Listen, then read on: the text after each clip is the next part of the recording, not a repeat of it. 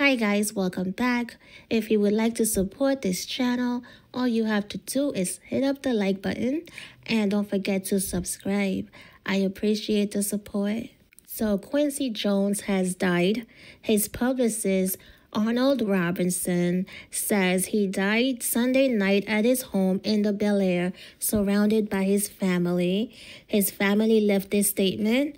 Tonight, with full but broken hearts, we must share the news of our father and brother Quincy Jones' passing. And although this is an incredible loss for our family, we celebrate the great life that he lived and know there will never be another like him. Quincy's family is grateful for the outpouring of condolences and respectfully requests privacy in this time. Quincy was named Time magazine as one of the most influential jazz musicians of the 20th century. Quincy dazzled the industry for decades, and his roles as a composer, record producer, artist, film producer, arranger, conductor, instrumentalist, TV producer, record company executive, magazine founder, and multimedia entrepreneur.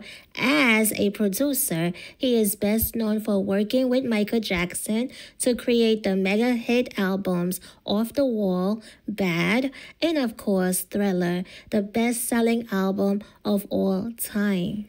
Quincy was born in Chicago in 1933. Quincy would cite the hymns his mother sang around the house as the first music he could remember, but he looked back sadly on his childhood, once telling Oprah Winfrey that there are two kinds of people: those who have nurturing parents or caretakers, and those who don't. Nothing is in between.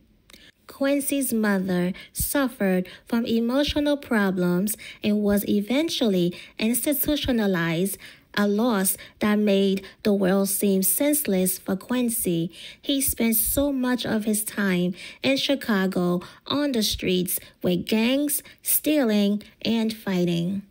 Quincy said music saved his life. Quincy was 91 years old. Yeah, so this world is temporary. When it's your time, it's your time. So make sure you do right and you turn away from sin. And repent, repent, repent. That's all, you guys. Thank you for tuning in. Please like, please subscribe, and I will see you on the next one. Peace.